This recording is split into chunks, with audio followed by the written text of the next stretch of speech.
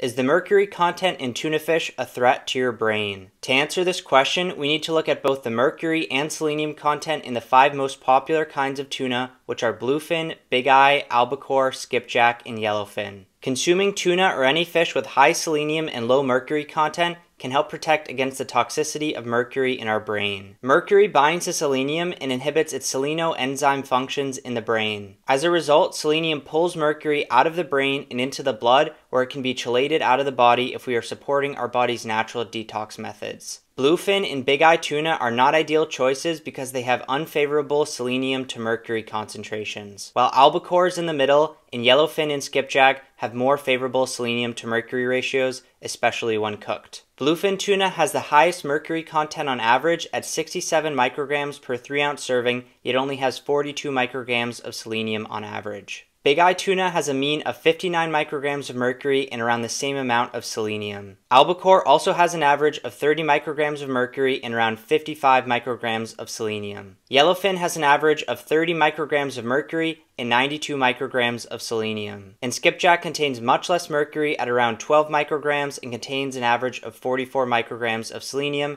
making it the most favorable choice. It is important to note that these concentrations can vary based on the tuna's age and their location. As you might imagine, the preparation of tuna can change these ratios. Cooking fish can reduce the bioaccessibility of mercury by 40 to 60% and has no impact on the bioaccessibility of selenium. The takeaway here is that raw tuna, say in sushi or poke bowls, has a higher mercury health risk than cooked tuna, and yellowfin or skipjack appear to be the healthiest types of tuna overall. With that being said, it's advisable to incorporate more fish and shellfish lower on the food chain into your diet, as they provide the same nutrition and have lower mercury concentrations. This would include oysters, sardines, mussels, octopus, cod, crab, herring, and shrimp, to name a few. Comment what else you would add to this list below.